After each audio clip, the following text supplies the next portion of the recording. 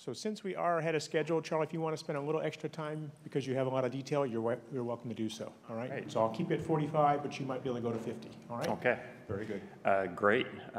So hopefully that'll be a good thing for all of you as well. So thanks for being here. This is my first NANOG, so I'm excited to have the opportunity to get to talk to all of you. And I get to work a lot with open source and with standards as part of my day job.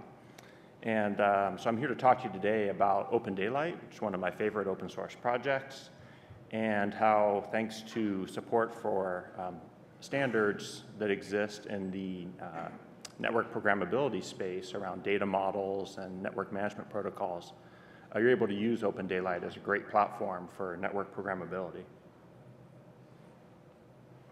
So here's the agenda. We'll start by just doing a level set very briefly about what SDN is, and then what OpenDaylight is.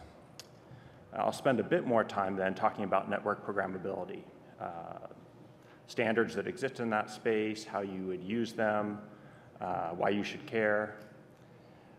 Then we'll get a little bit more practical, I guess, in the approach and look at how you would install OpenDaylight and configure it to support the network programmability features on it that I think would be of interest to you. And then an SDN controller isn't very useful if it's not attached to any kind of network elements. So we'll look at various network elements, show how you can have OpenDaylight connect to them, and then use OpenDaylight to interact with those network elements. And then we'll wrap up with some conclusions. Okay, so what is SDN? I think some other folks have already given better definitions probably than what I have here on this slide.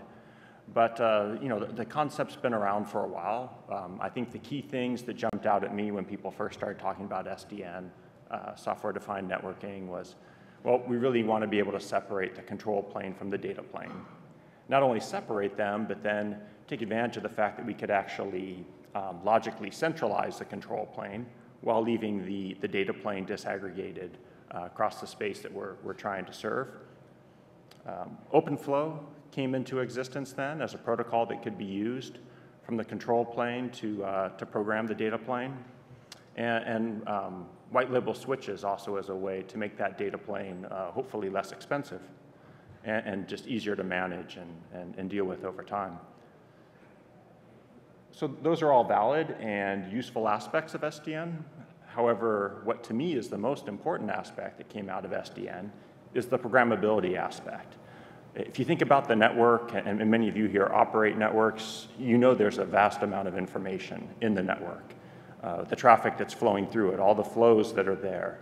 If you are able to provide access to that information, harness that information, make it accessible to network-aware applications, there's a lot they could do on that, whether it's a big data type of analysis, whether it's monitoring very specifically for something that is important to a certain application that's running on the network. You're able to infer some things from what the network tells you is going on, and not just to configure it, but to look at the actual operational information that's there, and then perhaps reconfigure it or change it or modify the configuration of the network to better suit your needs. And to me, that network programmability that comes along with SDN is the really valuable part, the most valuable part. Just putting this to a picture, you can see still have this separation of the control plane and the forwarding plane that we said is a key component. But then down there at the transport level, that's where all this information resides that I was referring to, all that the network knows about. And so being able to expose that to applications that sit above the network, above a controller, and allow those applications to have access to that information and then make some intelligent decisions and perhaps reprogram the network based on what they've learned. That's kind of the closed loop that network programmability and SDN allows that we want to take advantage of. So with that in mind, what is it that we really need then from an SDN controller? I mean, obviously it needs to be able to provide the network functionality to control our network, but what else do we need? And we really want it to be a platform on which we can deploy these types of applications, these network-aware applications that I was talking about in the previous picture. And in order to facilitate that, we need these developer-friendly APIs. We want to make it easy for people to come and not just have the information there in some obscure format, but actually make it have clear, well-defined APIs that make it easy to access this information.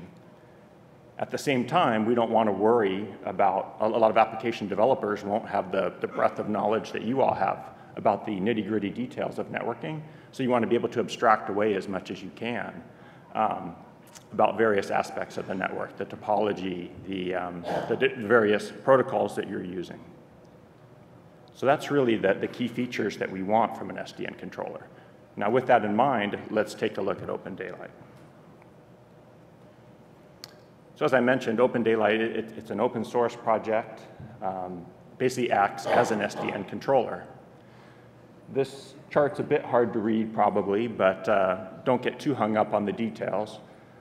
In the middle part, in the blue and red, what I'm showing there, this is the base network functionality, enhanced networking capabilities, network abstractions. These are just table stakes for any SDN controller.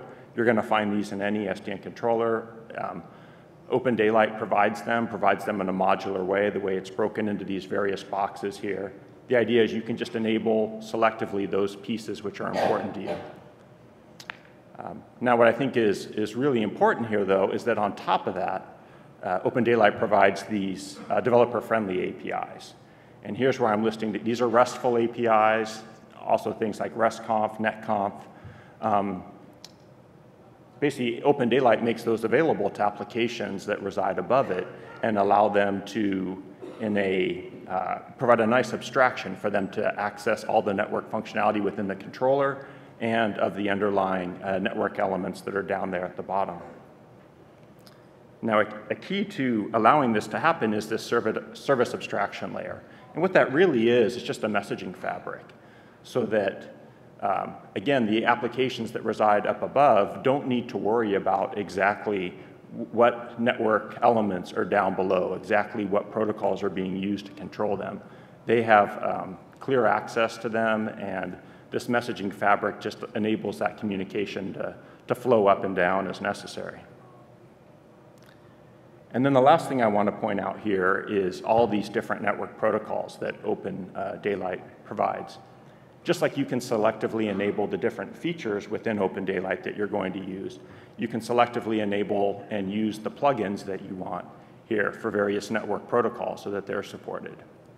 On the far left, you see OpenFlow, which is the first protocol that was supported. But fortunately, you see a whole bunch of other ones there as well. NetConf, which I'll be talking about later, but also things like BGP and PSEP and you name it. So whatever network elements you currently have, good chance that there's a plugin that exists for OpenDaylight to interact with them.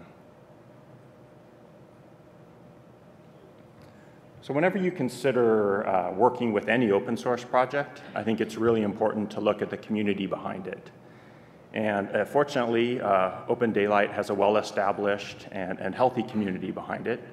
It was founded in 2013 when a number of companies came together and contributed not only a significant amount of code, but more importantly, developers as well to work together with each other to get that into kind of a cohesive project that you could actually use.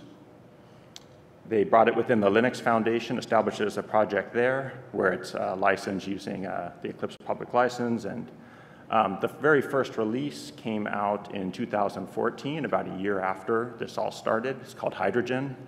Next release came out 6 to 8 months after and kind of continued at a cadence sort of like that. So you had Hydrogen, Helium, the current release, stable release is Nitrogen. The next release is Oxygen.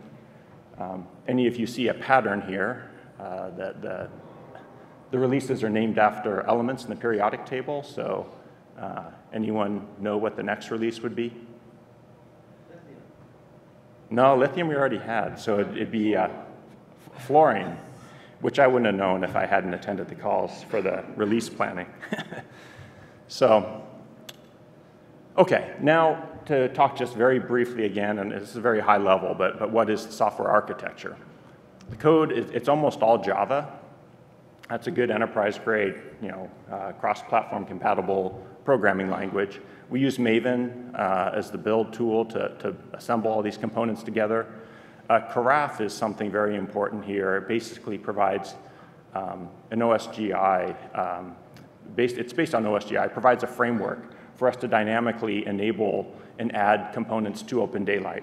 And that's what allows you to just enable those features that you want at runtime, add new features at runtime, add support for a new network protocol or for a new Yang model, as we'll talk about later on.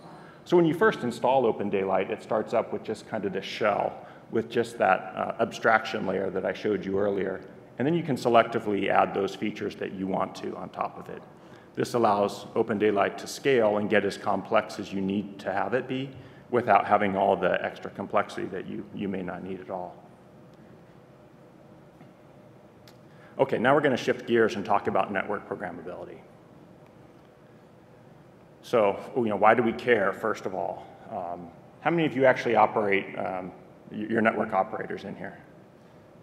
Okay, so a good number here, so you can keep me honest here, but network equipment is expensive, but yet the cost of actually operating that network over time is a far larger cost, here shown as being about 2 to 1. Also, if you think about deploying a new application on your network, especially with cloud computing and the way that works today, it's very, very quick to spin up the compute resources that you need for a new application. However, the networking components of that application and meeting its requirements is a bit more challenging and can take a lot longer.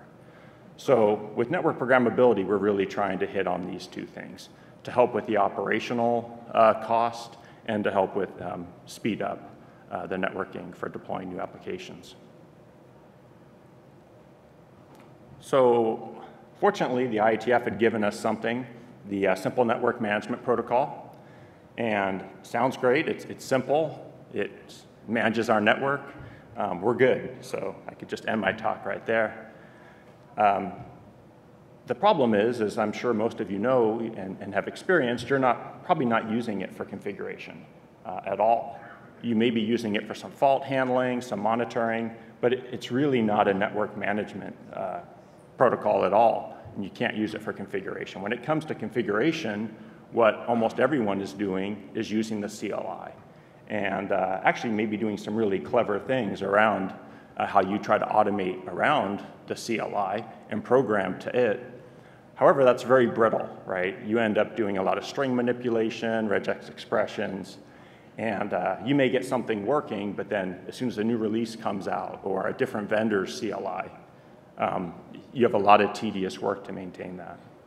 So we really needed something better, and fortunately, you, as the network operator community, went back to the IETF and let the IETF know loud and clear, hey, we need something better, and convinced the IETF that something better had to happen. And so as a result of that, this is what happened. We had some lessons learned from SNMP, places where it actually worked well, but certainly some where it didn't. We saw what was being done with the CLI, some best practices around how that was being used, and really some clever usage there. Then also just the operational requirements, take that into consideration, the things that aren't handled well and need to be. And out of that came Yang data modeling, and then NETCONF and RESTCONF as protocols based on using those Yang models. Okay, so first of all, what is Yang? It's a data modeling language built specifically or defined specifically for networking and for network data. What it's going to do is take you away from that kind of string manipulation, Wild West CLI type of definition of network data and give you a well-defined formal contract of what your network data looks like. It has things built into it like constraints, reusable types. It's very modular. You can have one Yang model encapsulate another Yang model. Kind of a lot of concepts that I think came out of object-oriented programming or taken advantage by Yang. And so with that, we now have this formal contract language that we can use to capture the definition of our network data.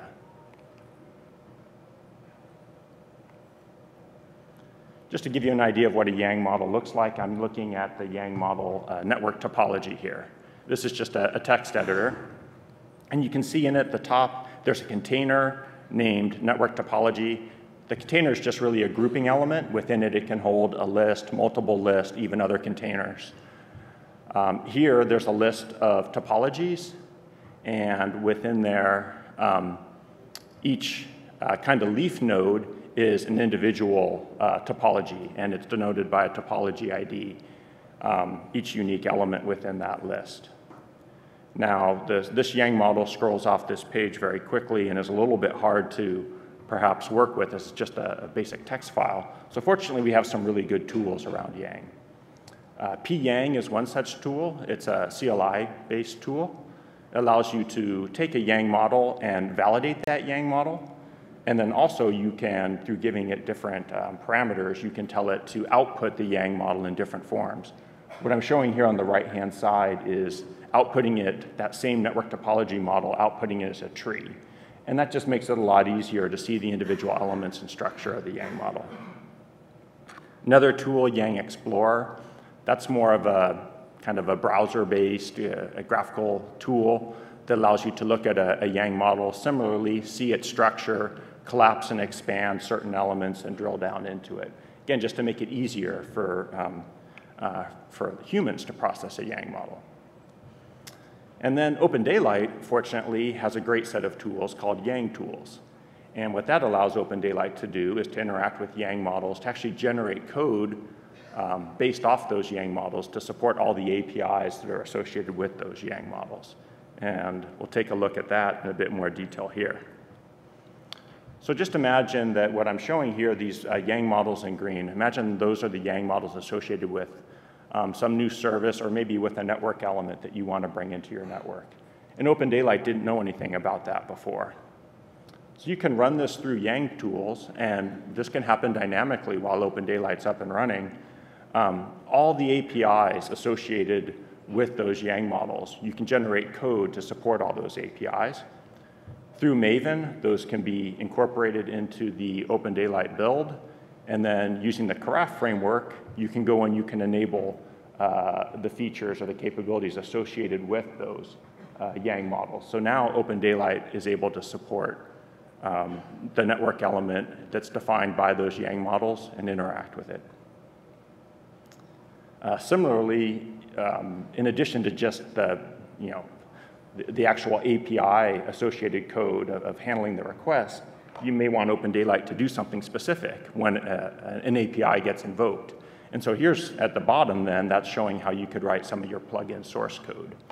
And again, incorporate that through Maven, load it into OpenDaylight using Carafe, and add support for, so that it can actually do something useful when these APIs get invoked.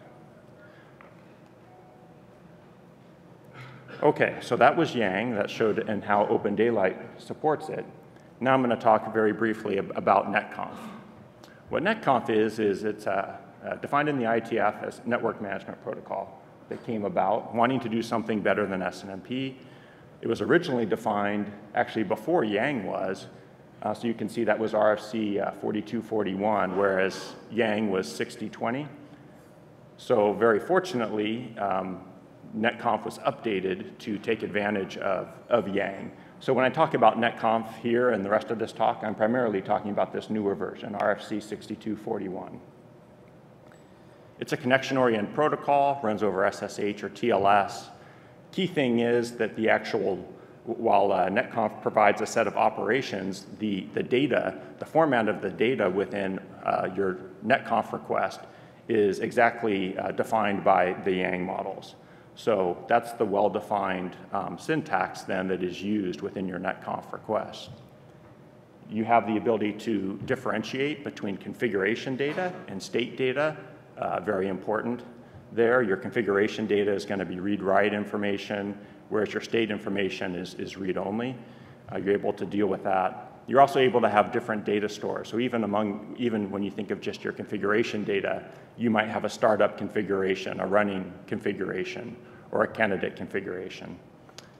And then the last thing I want to point out here, which is very important, is being able to group changes and validate that they're actually correct. And then the concept of transactions, so you can apply multiple things at once. And if they either all succeed or all fail together, and then roll back if they didn't succeed. And that's really key, because now through NetConf, you actually have the fundamental programming features that you need in order to programmatically interact with your network. Just showing how this works. NetConf here, as I mentioned, it's connection-oriented, primarily over SSH. You would just establish an SSH connection from a NetConf client to a NetConf server. There's a hello exchange, and what happens there is the server telling the client, here are all the Yang models that I support. And now the client knows all of the APIs which are defined by that Yang model that it's able to use when talking to this NetConf server. You can use NetConf commands to get and edit and do things with configuration or with the operational state, and then when you're done, you close the connection. Okay, so now RESTCONF. That NetConf thing sounded pretty good. It was certainly a big improvement. Why do we need this RESTCONF thing, and what is it?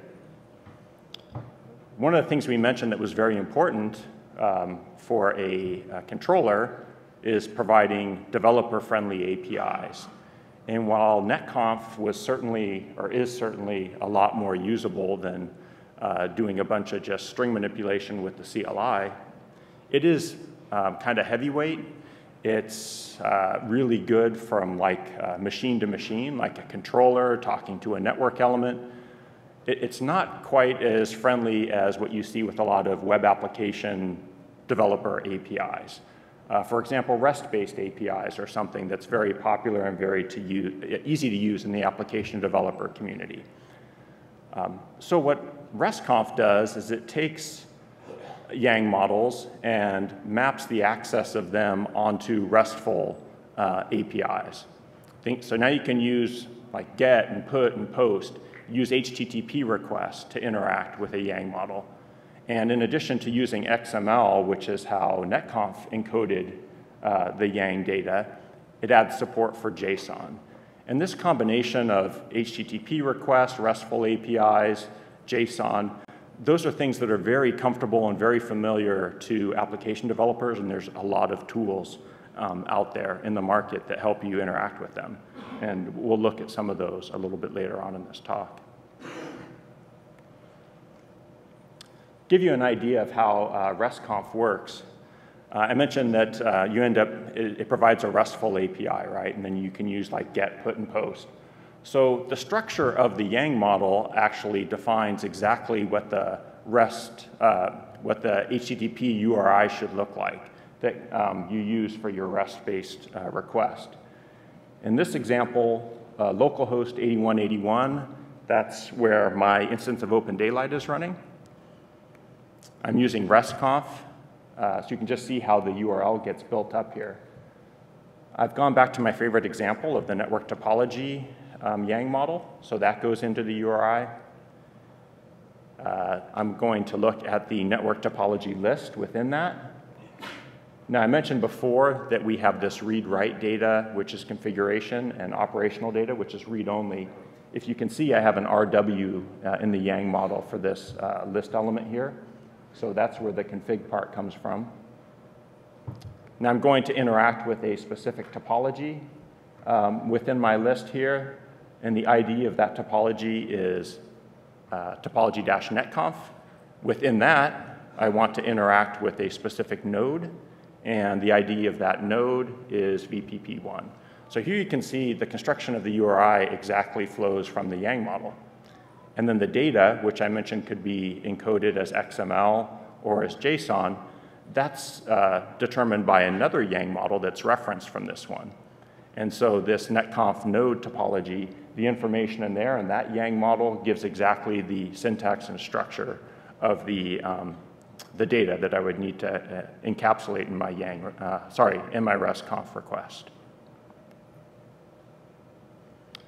So the important thing that I want to make sure I point out here is that it's not a choice of NetConf or RESTCONF. It's really a matter of, it's not an either or. You use whatever's better for the job. You could even use both at the same time.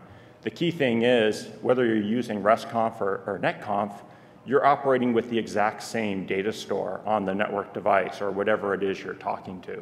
So in this example, you can see, using SSH and XML encoded NetConf request could be interacting with the data store at the same time that I could be interacting with it using RESTCONF. So you just choose the right one for the job. Okay, now since we're talking about OpenDaylight, I want to show how this all maps onto OpenDaylight. So in this example, what I have is an instance of OpenDaylight. You can see at the bottom there, NetConf is a protocol that I enabled on OpenDaylight, and I'm going to use that to talk to these various network elements.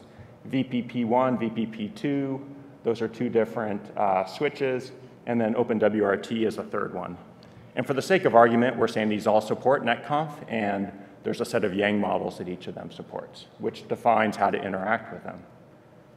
So the first thing that happens is OpenDaylight establishes that SSH connection to VPP1, sets up the NetConf session. There's the hello exchange, and so then VPP1 gets added into the node inventory of OpenDaylight, and the Yang models, which is the complete set of, defines the network data that VPP1 supports, those get added into OpenDaylight's model cache. And all the code that's needed to interact with those APIs gets generated and incorporated into OpenDaylight as well. So now OpenDaylight's able to use NetConf to control VPP1. Okay, next it establishes a connection to VPP2 and adds VPP2 into its inventory. VPP2, let's just say for the sake of argument, supports the exact same set of Yang models. It's pretty likely if it's the same product and same release of code. So there's nothing new to add into the cache. Now we talk to the OpenWRT, same thing, establish that connection to it, add it into our inventory. It supports some of the same models, but actually some different models as well. So those new models get added into our cache, and more code gets generated. So now I can interact with those models as well. So now, dynamically, OpenDaylight has added on all the functionality it needs in order to be able to work with the APIs associated with the Yang models supported on these network elements. Okay, great. So I'm doing all right on time. So what I'm going to do now is show you, if you wanted to go and do some of this yourself, how easy it is to get up and running with OpenDaylight as this type of platform. So all you need to do is go to this URL, and the slides are all available online, so don't worry about copying anything down. In this demonstration or example, I'll be using the Nitrogen SR1 release. That's the latest stable release of OpenDaylight. You can see it comes as either a tar file or a zip. You just download one of those. In this case, I took the zip file, I just unzip it, I CD into the directory that's created there, and I type bin carafe, and that brings up OpenDaylight. And it says here it started in 0 seconds. That was a little bit of an exaggeration. It probably took 2 seconds, but still very quick. And the reason it's so quick is because it's doing almost nothing. It's just booting up sort of that OSGI-based framework through which I can then go and enable those things that I want to enable. And this is what the OpenDaylight CLI looks like. So now I need to go and enable the features I want. And the way I can do that, through the CLI, I type feature list to see the long list of all the features that OpenDaylight supports. Feature list -I to see those which have already been installed. I can install new features by doing feature install and give it the name of one or more features, and I can uninstall features. And so by doing that, I can selectively add those features which are important to me. In my case, here's the feature set that I want. And Deluxe, which I haven't talked about yet, but that's the graphical user interface that ships with OpenDaylight. I want to be able to use that. So I install that feature, the Deluxe core. There's some capabilities to interact with a Yang-based UI, and I want that as well, so I enable that. RESTCONF and NETCONF, I've been talking about those. I want to be able to make sure that OpenDaylight supports those, so I enable those. NetConf topology, I want to be able to use that functionality. And when I connect via NetConf, I'm going to be connecting via SSH. There's also a TLS connection. I don't need that. So again, I can tailor my OpenDaylight instance to support just that feature set that I want. And then feature list -R, that shows you the list of required features. And what this does is the outputs there at the bottom of the screen. It just shows me those list of features that I've actually enabled. If I did feature list -I, I'd actually see a much larger list. And the reason for that is feature list -I pulls in all the dependencies as well.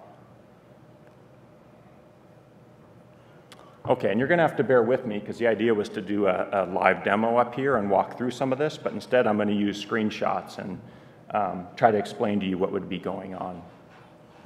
So what you're seeing here is Deluxe. This is the OpenDaylight UI. And what you see on the majority of the screen there in the middle, those are all the Yang models that ship with OpenDaylight and that are installed just out of the box when you download it. And I'm using the Yang UI capability within Deluxe here. And what I'm showing and highlighting here is drilling down into, once again, my favorite example, the network topology Yang model. And I've gone down a couple steps to where I'm querying for that topology. And what you can see at the bottom is the RESTCONF request getting built out by the Yang UI right there at the bottom. You can see it's set to GET, and then there's a URI there, which is similar to the one I showed you before on the slide and built out piece by piece. The Yang UI is building this for me. And then I could do send, and I could get that configuration, which if I was to do that right now wouldn't be too interesting because OpenDaylight's not talking to anything yet. So in order to make it a bit more interesting, what you need to do is attach OpenDaylight to some type of network elements. And I'm going to show a few examples here. This first one, you can do this. How many of you have used Mininet before? Could use Mininet to create a sample network. In my case, spin up a few OpenFlow switches and then connect OpenDaylight to that. And this is just a screenshot of what that would look like. I'm not going to walk through all the details of that during the presentation because I want to focus on a different use case. But if you look at the slides, there will be step-by-step instructions how to do all this in there. So you can go do that on your own time. Another example is using BGP and PCEP to connect to a Cisco iOS XR router. The reason I want to show this is I talked about OpenFlow a little bit at the beginning. That's what was being used in the Mininet example. I've been talking about NetConf and RESTCONF, but there's a whole bunch of other protocols I mentioned that OpenDaylight supports as well. So in this case, I'm actually using BGPLS and PCEP to talk with a Cisco iOS router. And the links are there if you want to go and run through doing that on your own. But what I'm going to spend the rest of my time on is talking about another open source project. VPP stands for Vector Packet Processing. It's a very high performance software forwarder, and connecting that into OpenDaylight.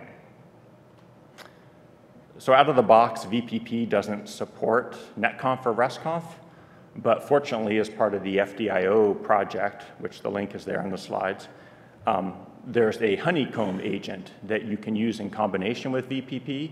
And as shown in the picture here, what that does is that adds a RESTCONF and a NetConf interface onto VPP. And then there's a very low-level API that Honeycomb uses to talk to VPP.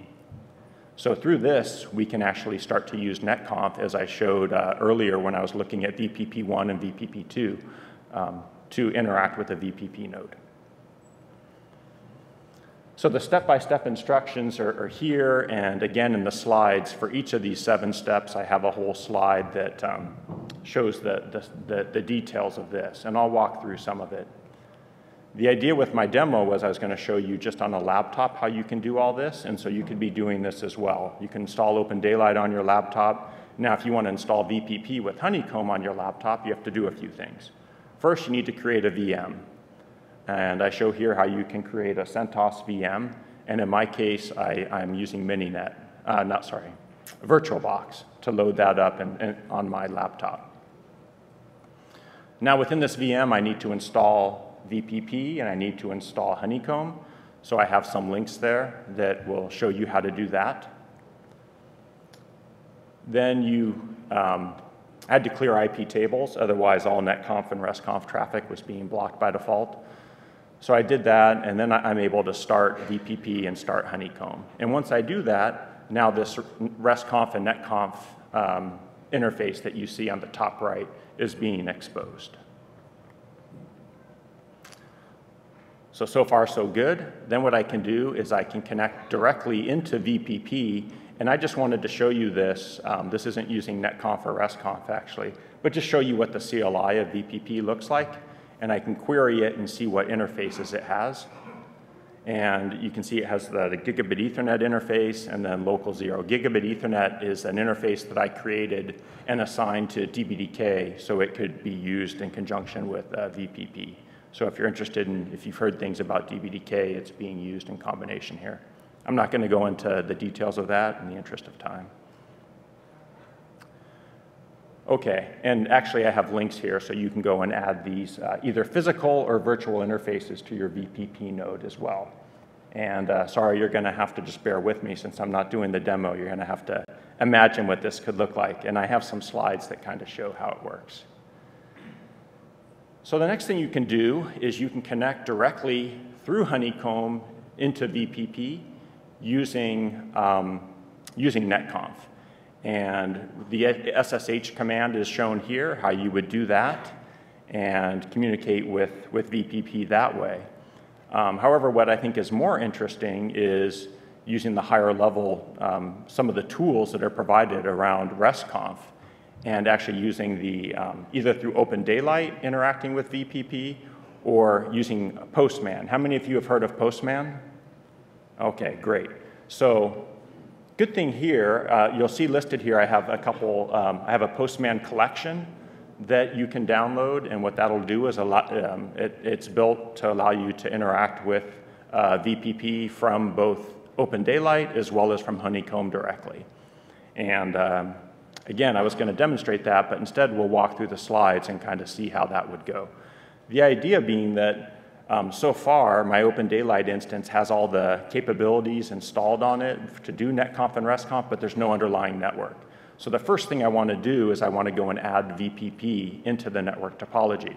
And I would use, this is illustrating how to use Postman to do that.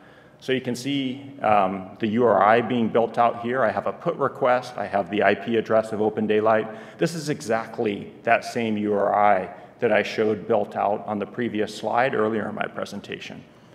And then I can't click on the body here, but just imagine if I did, you would see the XML or the JSON representation of the data associated with VPP as defined by the Yang model.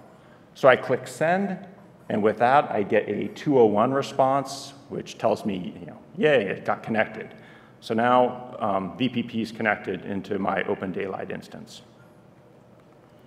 I could then go and do a GET request to get the NetConf topology, and I can't scroll down in the slide here, but if I did, what you would see in the response that comes back is a list of all the Yang models that are supported by VPP, and then the connection details of VPP, like what its IP address and port are that it's listening on for RESTCONF.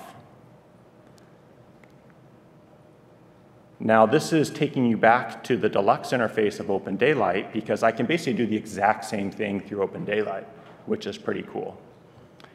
Whereas before I drilled down into OpenDaylight and I said there was no topology there yet, now I've added VPP, and so what you can see is, again, just by clicking on the elements in the Yang model and drilling down, I can get information about VPP.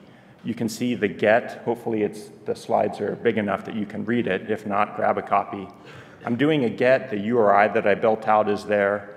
and I can get the information of VPP this way too, directly through the Yang UI of Deluxe. And at the very bottom, you can see that information being returned. Okay, so I hope you're able to follow along with that and use your imagination a little bit to what the demo would have looked like. And I'm happy to show you after the talk or walk through it. I'll be here the rest of the day. But for now, let me just leave you with some conclusions. So hopefully with this talk, I've convinced you that there's more to SDN than just OpenFlow. And the real value of SDN is in network programmability. And just really encourage you to look in that direction and see how you can do that to reduce your management costs, your management headaches, and hopefully bring you some increased speed in managing your network. And then OpenDaylight is it's open source. It's a great platform. There's the functionality you need on it. You can enable to act as a great platform for building network-aware applications and for just managing network infrastructure in general. Okay, well, that's all I have. Have a couple minutes for questions, I think.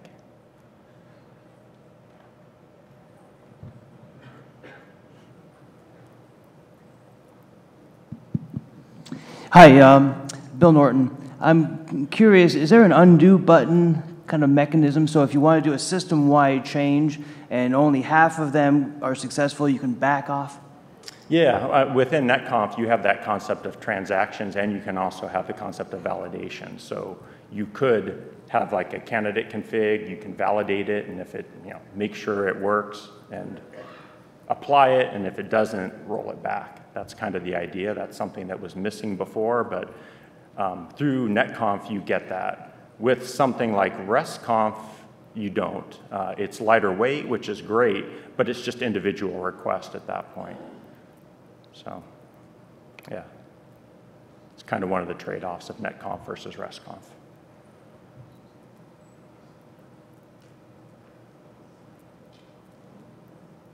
Yes? Hey, Charles.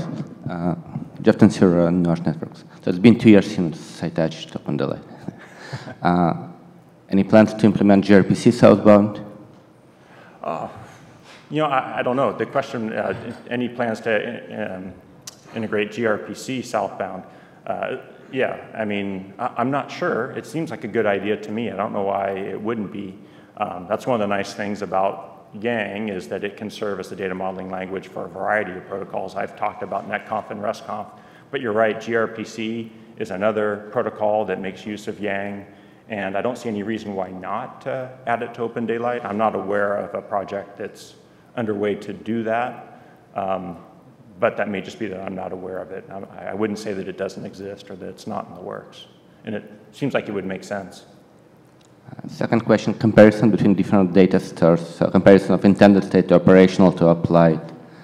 Is there any work going on to provide kind of easy to implement comparison between those?